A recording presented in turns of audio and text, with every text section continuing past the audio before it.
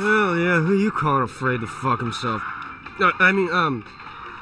Lovage residence. Residence? Sorry, kid, I don't speak French. Uncle Larry? The one and only. How goes the Echo Planet career? Are hippies easy? Oh yeah, my life's incredible. My carbon imprint is non-existent. Chip off the old block. Listen, Larry, I've always liked you. Maybe it's because you remind me of myself back when I wasn't the head of a film studio and super rich. Does this mean you're buying my script? Larry, celebrity sex tapes are not scripted out. They just happen. Rejection. What a shocker. Larry, I need your help. Someone I can trust. Someone inexpensive. 1 out of 2 ain't bad. What do you say? It'd mean a lot. What, is it drugs? I mean, I know a guy, but he likes to break my thumbs, even though I've never even bought anything. Larry, I don't trust the phones. Is there any way you could fly out here, for old time's sake? What old times? Heads up, Stinky. We're going to Titselwood.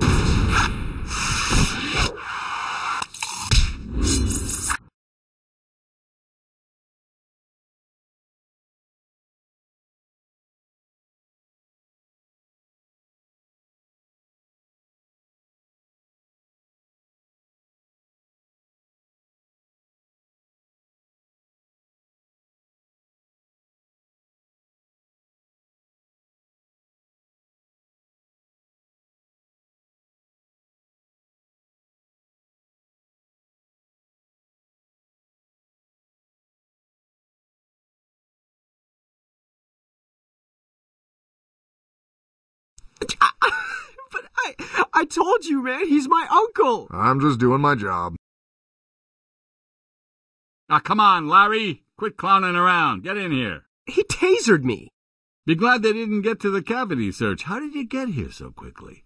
Well, my trailer park's just 3 blocks away. Well, I'm glad you could spare the time. Here, let me show you around.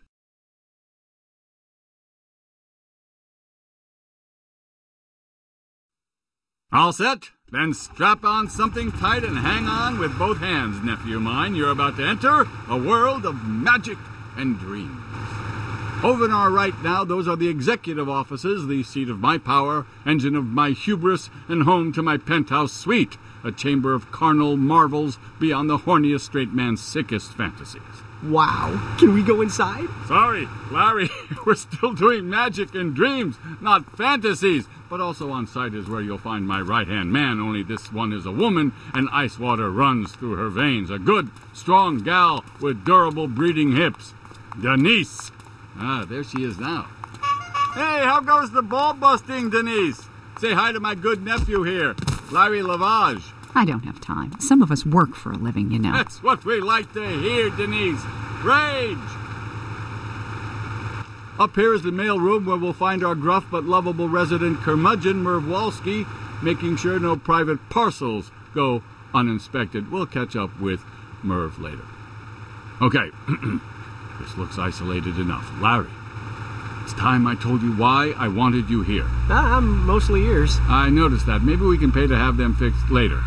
Larry, I've learned from my private investigators and life coach that there's a plot afoot to ruin my company.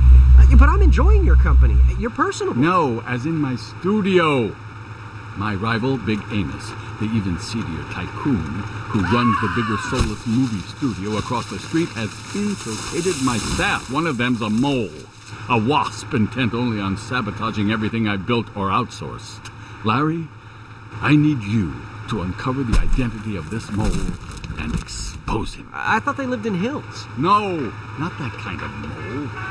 So you want me to investigate, but have no authority, influence, or access? Exactly. Loserdom is the perfect camouflage, and in your case, it'll be especially convincing.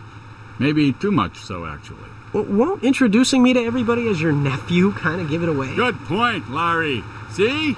Thinking. That's why you're perfect for this. So if I find this mole, I should come to you? I'll be incognito for the rest of the week, but my assistant Denise will know what to do once you've gathered enough evidence. But so what if, say, Denise is the mole? Larry, don't be ridiculous. I'm sure she'd be woman enough to turn herself in on criminal charges. She may be a bit cold, but she still has scruples. She has a business degree. I'll try to keep that in mind. Well, Larry, this is where your inaugural tour of Laffer Studios ends and your magical toil begins. I'll just introduce you to my good friend here, and you'll be squared as butter.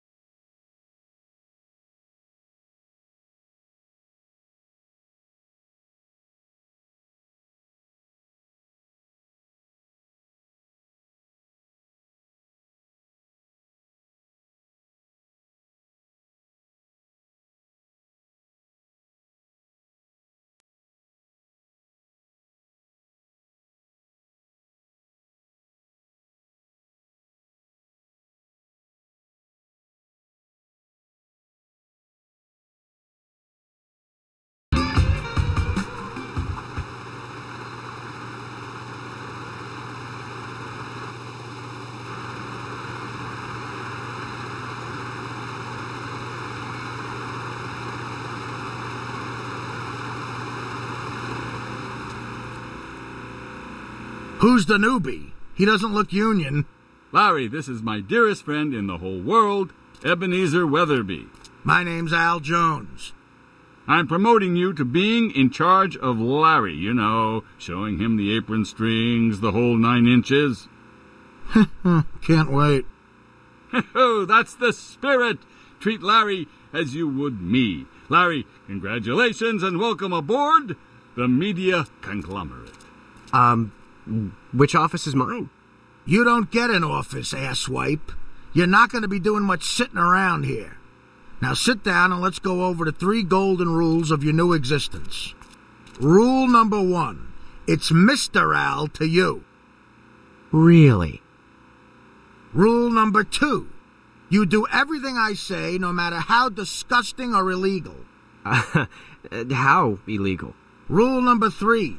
I don't give a shit whose nephew you are. Around here, we work our asses to the bone. And trust me, it's got bones. Any questions on the first 3 rules so far? Yeah. Where the honey's at? Broads? Come with me, Romeo. Oh, in my sleep. Hey, by the way, is that loud? This one's probably more lifelike than the ones you're used to. What we get to do now, and by we I mean you, is scrape this thing so clean it sparkles like a firefly's doohickey. Think you can handle that? Yeah, hey, that sounds cool. Thanks again. Lunch later if you're interested. I was thinking maybe Japanese. No? Yeah. Huh. Maybe if I stroke faster, I'll be done sooner. All right, kid. Magic of filmmaking for tards. This here's called a mini-map. You use it to find mission objectives, critical locations, and to see the world smaller and less confusingly. Arrows above or below these show whether they're above or below your current position. If you'd like to know more, Chapter 17 of Minkowski's exegesis on 4-dimensional space might prove illuminating to the relatively dilettante. A good read, but a little preachy. Come on, kid. Pretend it's your cousin. Get in there and scrape. What kind of sick bastards would vandalize a soundstage? That's not how you draw a dick. It's completely out of proportion. Hey, that's the same stony icon from my dream. Maybe that's my subconscious's cue to hit the interact button whenever I see it. Oh man, this studio has it all.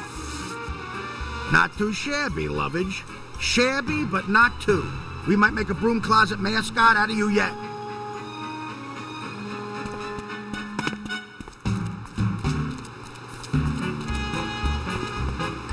Graffiti.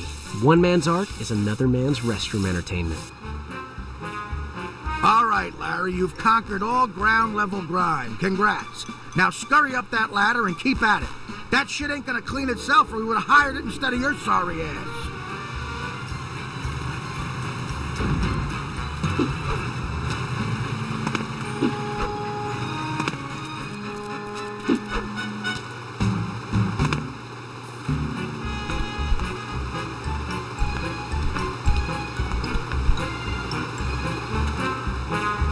Well, if they made the billboard smutty enough, nobody would have needed to deface it. You call this graffiti? I've seen bigger dicks in the mirror.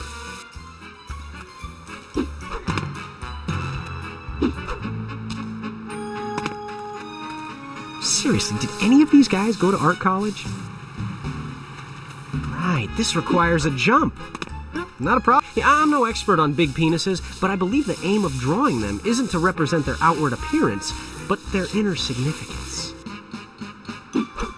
If you press jump again while in midair, you'll soar even higher, like a bird, only with buttons instead of wings.